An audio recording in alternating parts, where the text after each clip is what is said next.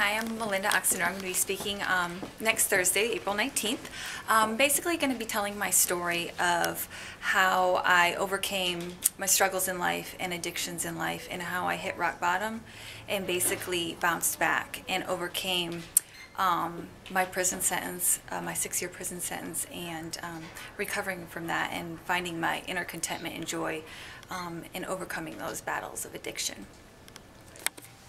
We had the good fortune of learning about Melinda through another library who had her as a guest speaker to talk about her experience with addiction, and it does fit in perfectly with the One Book, One County book this year is American Pain, dealing with opioid.